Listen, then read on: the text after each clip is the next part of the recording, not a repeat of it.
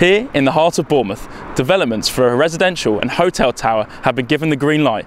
The plans are coming to approximately £200 million set out by developers Fortitudo.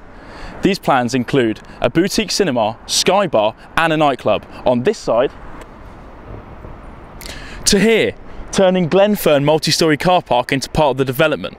We spoke to multiple residents about their opinions on the planning proposals. It would block us in, what I would think. It would block those flats in there in St Peter's Court, and I'm not very keen on it being, you know, I'd like it to stay as a car park. It makes me want to go inside. It's like a typical town centre this is, which is ageing and full of full of charity shops and the like, isn't it? But no, I mean clearly that's I think for modern architecture that's attractive. They're planning on spending £200 million on this development. They could give that to me, I think.